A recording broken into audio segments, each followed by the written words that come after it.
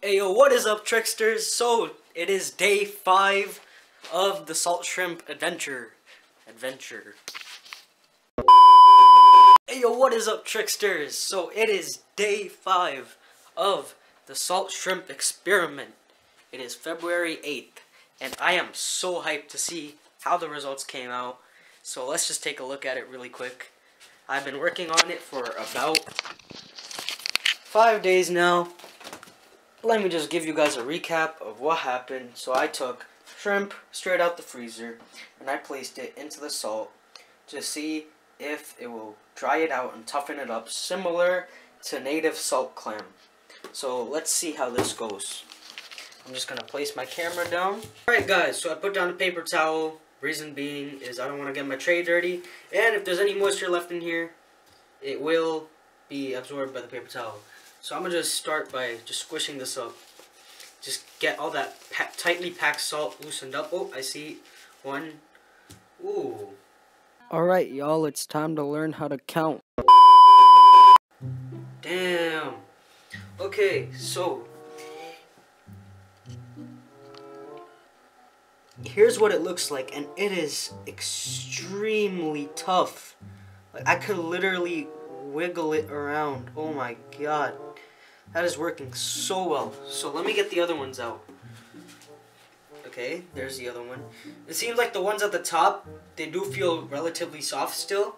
And it's not like the weather has caused them to turn orange or anything like that whatsoever. They're still very, very, very white. And really, really tough. So let's see how the ones at the bottom turned out. Now I gotta dig through this. Find the bottom ones, you know. Okay, this is one that was in the middle. Again, really, really tough. Just feeling through. Okay, feel another one. They did get a little bit smaller, I realized that. Like this one right here, it looks... Like this one right here, it looks relatively small. It's still... That's why I made 8. So I have sufficient bait. Let me just feel through here. There's a lot of salt in this, guys. I don't think this much salt was necessary, but I just didn't want to take the chance of not being able to. Alright, so this one was at the bottom, and it does seem like it's kind of flattened, but it is still extremely tough.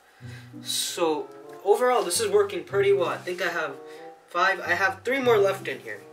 So I gotta dig through here and find them. Oh, I feel them. Oh, uh-oh, I don't want to get any salt on the bottom of my table. So I'll just put this over here. Oh, I feel them. Okay. Alright, this looks kind of weird.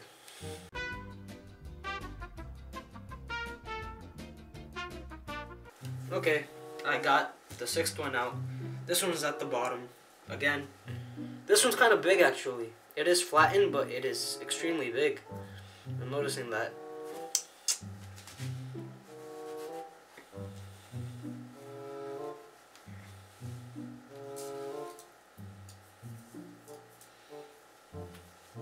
Here's the 6th one.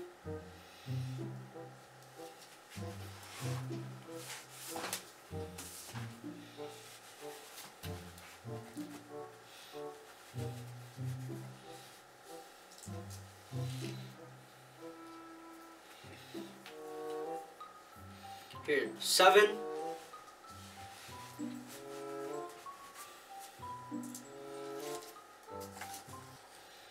It was at this moment that he knew. He fucked up.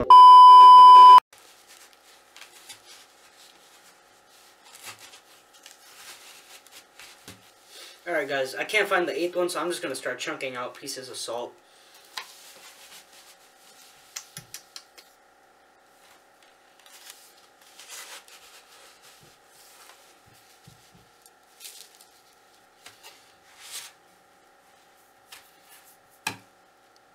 Wait a minute.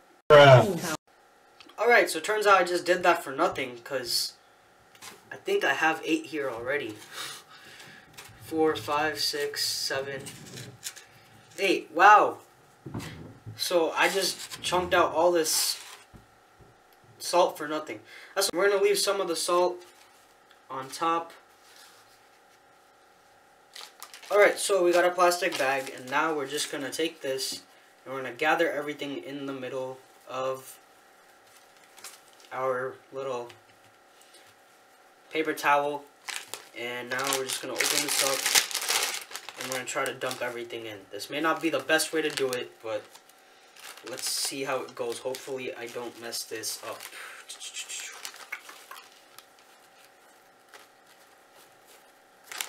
Here we go.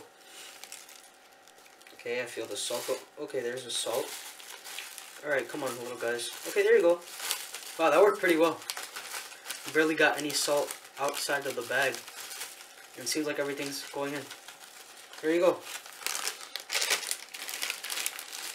There's my finished product right there, guys. Fresh, salt-cured, dried shrimp. Perfectly made and perfectly ready to use for bait. So, I hope you guys enjoyed this video.